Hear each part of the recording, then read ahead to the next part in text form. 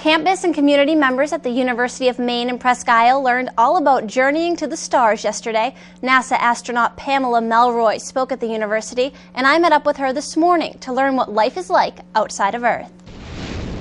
Engine start. 3 at 100.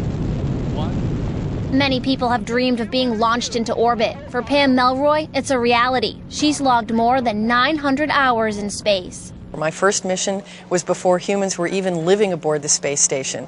So it was a very different experience. You know, you open the door to the hatch, you go in, you do your business. It's a little bit like visiting a hotel room. Now, people live on the space station 365 days a year. And that's not the only thing that's changed during Melroy's career. Now, space is about international cooperation. No country has the money to sustain a program like Apollo anymore, so we partner with other countries to do science together. She says being in space is like being in a magic place. You feel a little bit like Harry Potter. I can lift enormous objects. I could lift a sofa up with just one hand and, in fact, just a fingertip.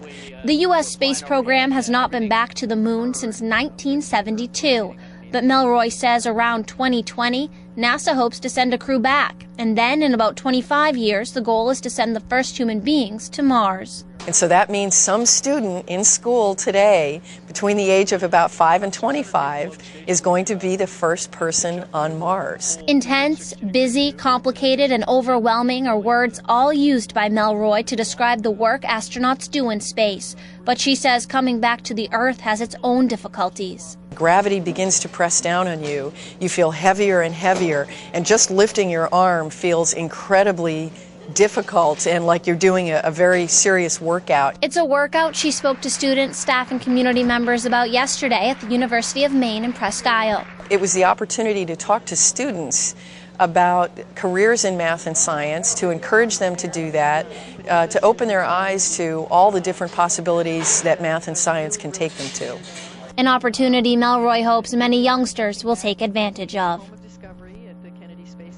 Very cool. Very cool to learn about that. I bet that is some kind of trip. I know, I can't imagine.